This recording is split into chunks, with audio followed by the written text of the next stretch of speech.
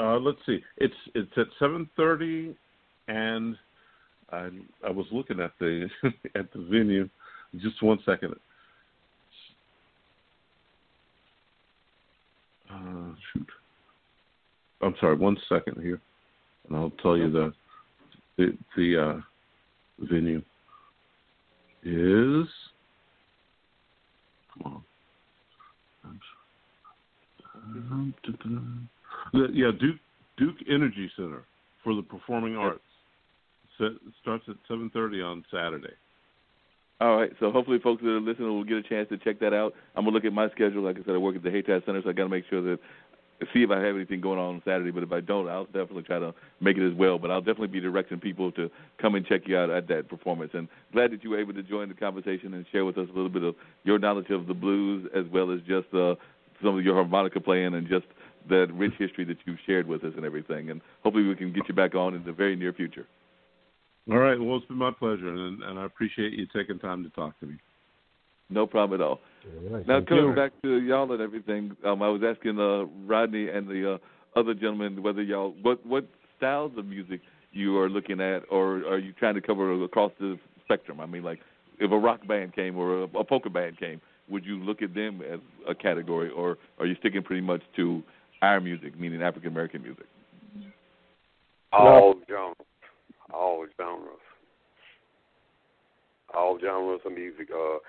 The whole key to Atmosphere Entertainment is to build the independent brand, period. There shouldn't be an independent and a mainstream. There should just be music. That's what we're all about. We feel like one thing my partner, Demetrius, Angel as well, has said we all come to agreement on is your fan base and social media is now the record label. You don't need a record label. It's mainly having a strong group of people around you, a team that push just as hard as you do for your craft. That's what it comes down to. Is it easy? No. It's not hard either. You know, it's really just having people want to fight the fight with you, the ups and the downs. So as far as music, that's what makes us who we are. We all very experienced in music. So all genres are welcome. As well with our award show, Demetrius will touch base with you more on the award show, which he is the mastermind behind the visuals and whatnot. So no better person to touch up on that. Demetrius, if you will, please kind of give him a little more insight on the magazine and the award show, if you will, please, sir. Yes, please. Yes. Well, to answer your question about categories, and you need blues, and I think I heard in your conversation earlier that many genres, for lack of a better term, have been lost or forgotten about or made to believe that it's not relevant. And yet there are thousands and thousands of artists who still play blues, who still play at jazz clubs, who sing jazz.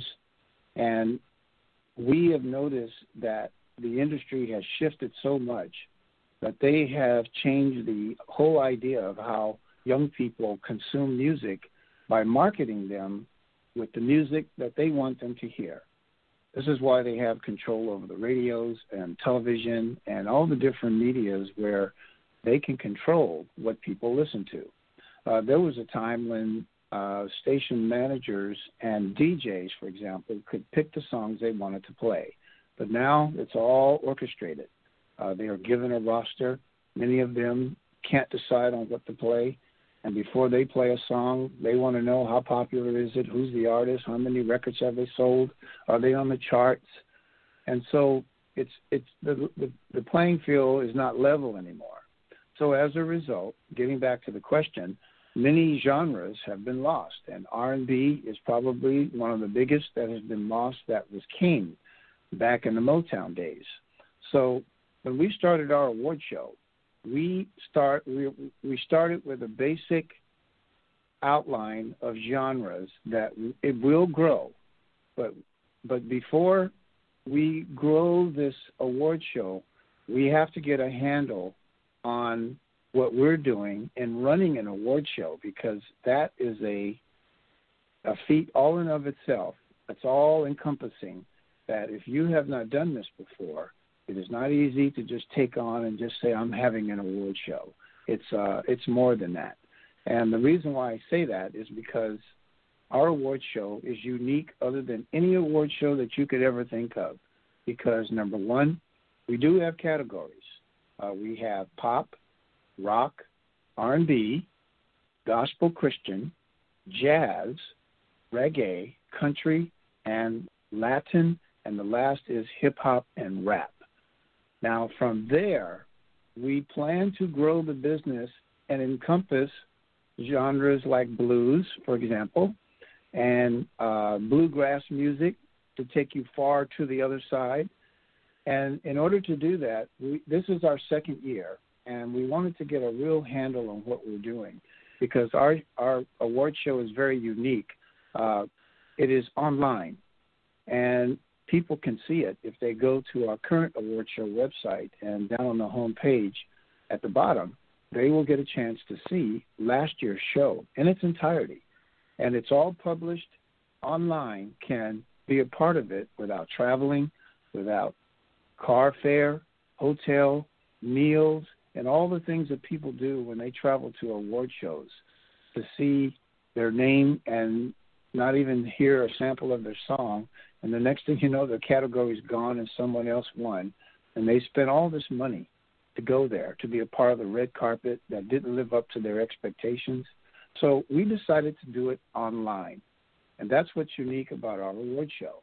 And we started with these 9 categories, but we are planning on adding more categories, especially next year, once we get a handle on what we're currently doing, because we didn't want to grow too fast too soon. But blues is definitely on that list. Yeah, it's interesting that you're talking about it, even like with the jazz category and everything of that nature, because my background is I came out of radio. My parents actually had a small community radio station in the 70s through the mid to late 80s. So it was like going from mid-70s to mid to late 80s.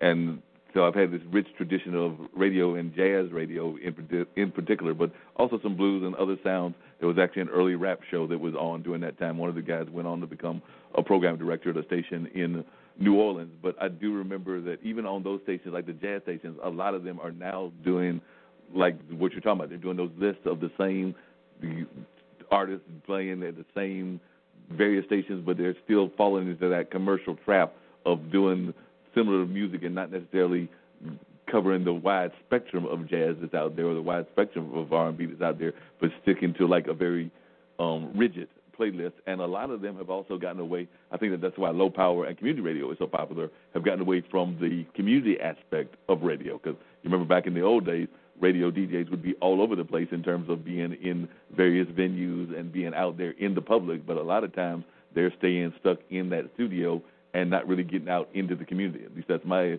opinion of what I'm seeing by a lot of the radio DJs, not just here in North Carolina, but also in New York and California, throughout the country. And I would even argue in some cases throughout the world, but definitely throughout the United States. Well, we can attest to the fact that it's all around the world. It literally is. Because when you really think about it, what's happening in the industry is one thing that we think is going to be very relevant. People have tried to stay with the tradition and try to stay with the program in hopes that they may get a record deal, let's say. But as they find out that the opportunities are far and few between, as they reach out to record labels who don't return calls, who don't take your material, and the A&R program that once was just flourishing, where they would go to venues and scout out talent, they'd still have A&Rs, but it's not the way it used to be. And they are even, I guess, told what to do, how to do it, where to travel, who to go scout. And there's no more freedom for people to explore hidden gems that are out here in this music industry, who if you just take away who the person is and just listen to music, you would see that there would be a lot of people who would choose a lot of independent music over the music that today is so far seems to be the popular music. I liken it to, I was a child, we could go to a mall and there would be this table set up where people would have different soft drinks, let's say, and you would sit down at the table and you wouldn't see the labels. And they were testing their new soft drink. And we were surprised that people did not pick the brand names.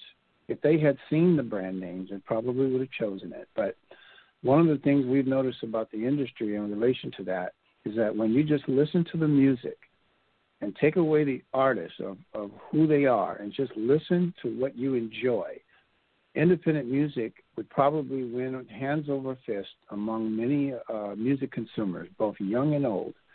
But they are marketed to as to who is the most popular, who makes the most money, who is the most vocal.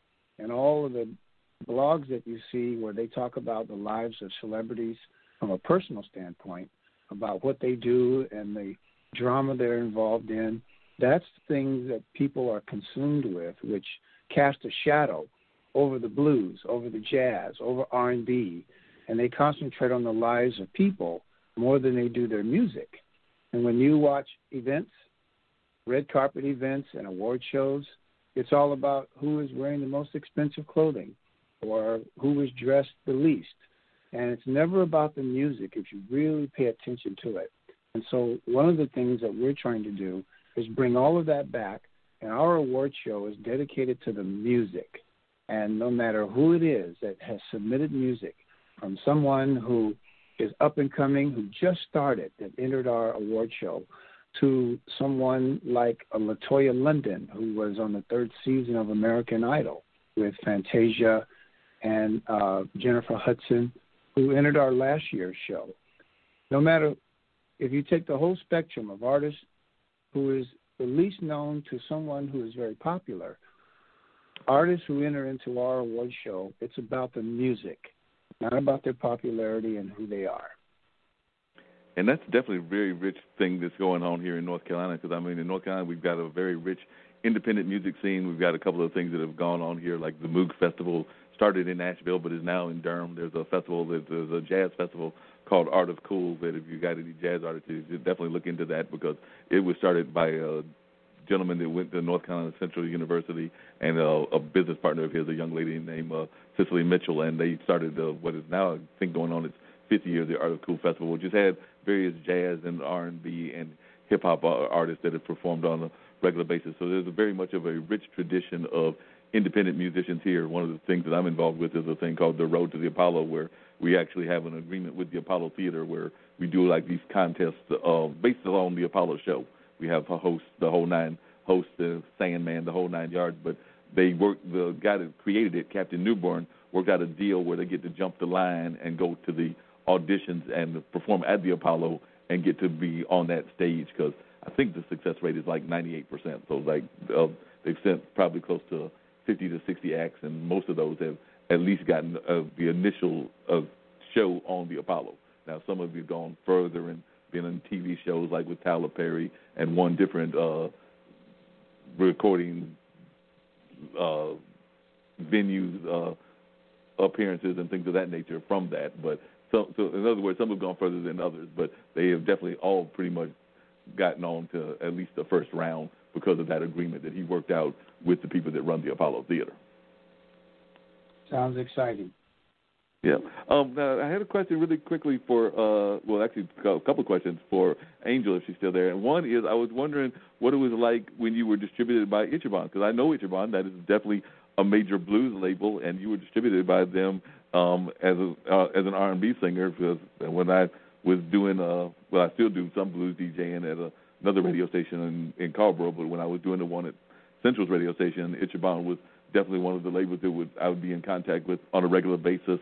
And then also, you talked really in your bio about that conflict that people have between the spiritual and the secular, but that you don't really fall into that. Like you're comfortable performing in both the gospel and the popular music. I know some people, they get caught up in that whole, how can I straddle the fence between both? But you seem comfortable in both doing popular as well as gospel music. And I was just wondering how that came about with you.